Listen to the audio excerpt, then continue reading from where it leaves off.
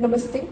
My name is Paulvi Singh, and today we are deeply honored that the India's eminent scientist Dr. K. Thangaraj is present here with us. Sir, I extend my heartfelt gratitude that you have found time to join us and share your invaluable experience.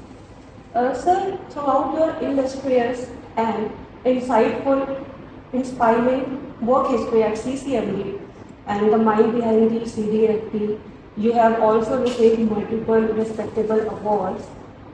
So, could you please share what has been the driving force behind your dedication? Yeah. Thank you very much. First of all, I must thank for inviting me here.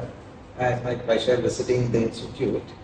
Regarding your question, I came from a very humble family, born and brought up in the village, and right from my college days, I used to work hard because hard working is one of the best things one can able to achieve anything in future. So I've been practicing that even today.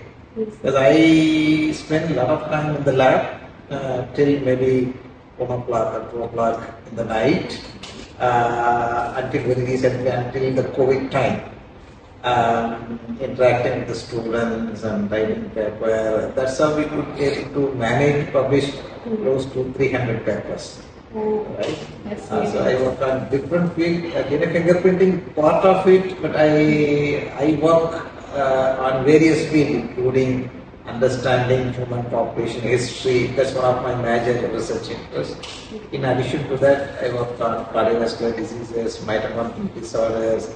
In fact, I started a society for Mitochondrial Research and Medicine, exclusively to make people to understand as a public about mitochondrial disorders and connect clinicians, researchers and the patients.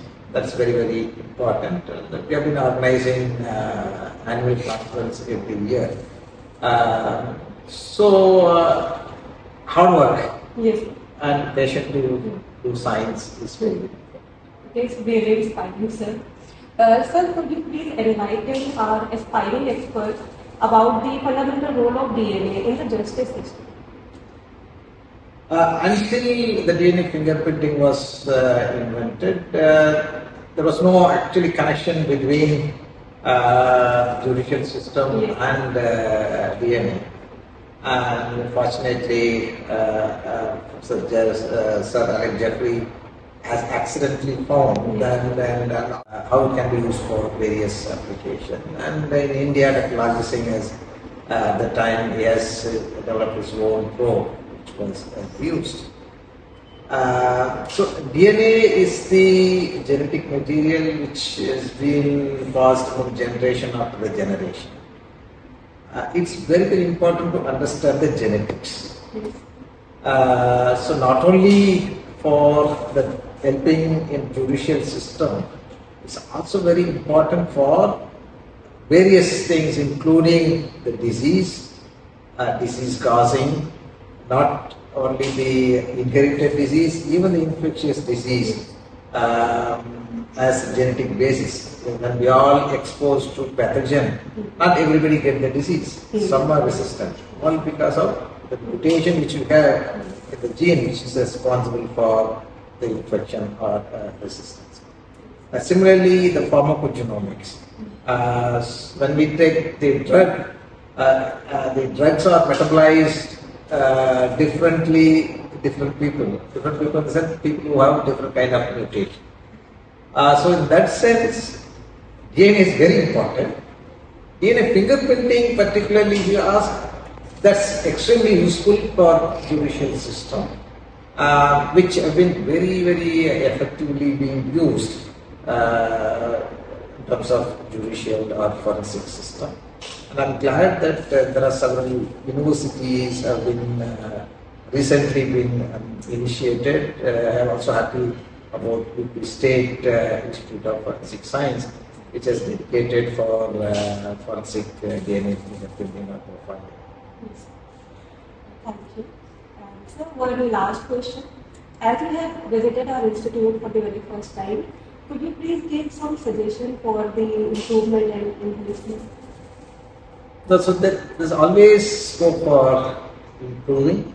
Yes. Even the best of the best institute or lab so has some scope to improve. When we talk about UP State Institute of Forensic Science, it's a very new institute, just a couple of years old, and I'm very much impressed with the vision the director has, vision of the state government for having an institute exclusively for forensic science. I'm sure that this institute is going to play a major role in terms of forensic application, in terms of academic, in terms of research. So I wish all the best to the institute and all of you all the best. Thank you so much, sir, for gracing us with your wisdom and insights.